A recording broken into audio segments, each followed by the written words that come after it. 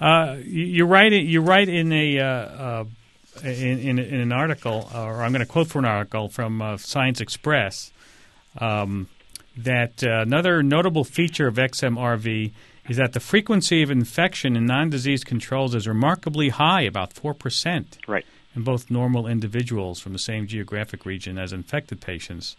It would mean that perhaps it says 10 million people in the U.S.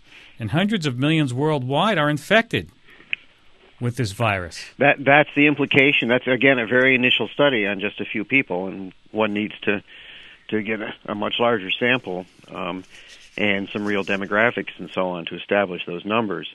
But that's certainly what that would imply as we look at the numbers. If we take those numbers at face value right now, that would be about 10 times the number of people in the United States who are infected with HIV, for example. Are you being inundated with people, or do you feel that people are going to want to be tested now? I've gotten a few emails. I should make it very clear that there are no clinically approved diagnostic tests based on this at present, and it will be some time before such tests are available. Any tests that are being done now are being done purely with research tools, most of which were originally developed to study the mouse viruses I was talking about. And we don't know how the virus is spread. We have no idea how the virus is spread right now. And but we know that it's in mice. It is in mice. All mice carry some virus like it in their DNA, and some, at least in laboratory mice, some express it as infectious virus.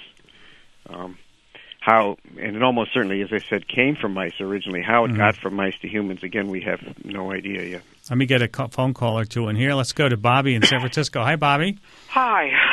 Really enjoy your program, Ira. Thank you. I've had chronic fatigue syndrome now since my 40s. I'm 72. And I wonder if the individual you're talking to has heard of the work of Dr. Nancy Klimas, Klimas, or the recent studies which found over 350 genetic expression anomalies in chronic fatigue patient syndromes. Oh, pardon me if I'm confused a little bit there. Okay. I haven't heard of that work specifically, no. It certainly wouldn't surprise me to hear that there's a lot of differences in gene expression in patients.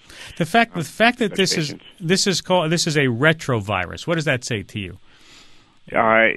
The fact that it's a retrovirus means it's a virus that replicates in a very specific way by converting its genome RNA to DNA and causing that DNA to be integrated with the cellular genome to become essentially a normal cellular gene, and then that gene directs the production of more virus. There are many different types of retroviruses. HIV is one. There's a virus called human T-cell leukemia virus, which is responsible for some cases of leukemia and lymphoma in humans. And then there's a very large number of other viruses in this general group. Can you explain the nomenclature XMRV to describe this? X comes from xenotropic. It's a slightly confusing designation. What it means is that the virus is found as an endogenous virus, meaning it's in the germline of its host, in this case mice. But it can't. But if you take the virus out of the germline and take the DNA out and make virus out of it, that virus will not infect mice, and therefore, but it will infect humans and many other species of animals, but not mice. And the reason for that is that mice, after the virus got into the germline of mice, which is probably around 1 million years ago or so, the mice became resistant to it by accumulating a mutation, which made them no longer able to be infected by that virus. So it worked its way into the human population, and somehow it's worked its way into the human population. So we think it's much more prevalent than we might think otherwise. Well, the estimated prevalence right now is that 4% number that we were discussing earlier. Whether there's more than that, how real that number is, and so on, we just have to find out. Good studies have to be done to establish that. All right, Dr. Coffin, I want to thank you for taking time to be with us. You're very welcome. Good luck to you. John Coffin, professor of molecular biology and microbiology at Tufts University in Boston, and author of A New Virus for Old Diseases. It's a Science Express paper.